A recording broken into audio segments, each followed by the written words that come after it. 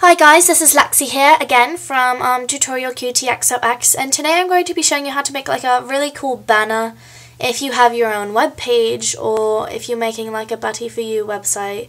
I don't know. I thought it looked kind of cool. Whatever, you can use this for anything really. You're going to make like a wide and kind of short new image. I don't know, I think my attributes were 700 by 200, but you can really do whatever you want. And click a color you like. I will choose like a bright pink. And I have a bunch of brushes. I'm going to use like a paintbrush streak sort of brush, I think, right now to make the background. To download these, you can go to DeviantArt, AeroCharm, or Outspoken Kate. There's one more, Swim Chick, I think. Yes, you can go to any of those websites and download brushes.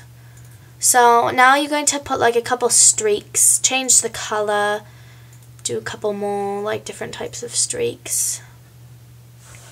I'll overlap these a little more. Wait for this to pop up, come on. Do maybe like one more blue or something. I don't know, that's a pretty cool like blend thing. Streak.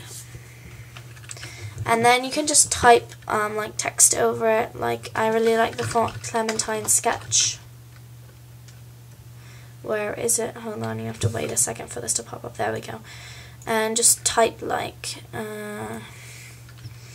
tutorial QT XOX and click close, make this a little bit bigger and make the font a different color.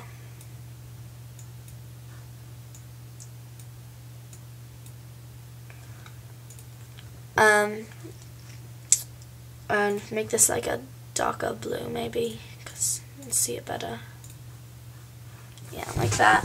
That looks really good. You're going to go to the layers and merge this down, and then you'll just see like this, and you can crop it if you like, if you don't want the excess white on there, which I don't.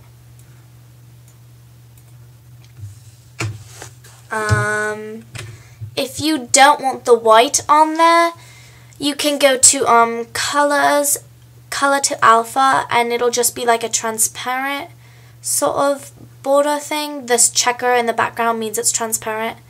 So then it'll be completely transparent, and so you'll have a really cool border.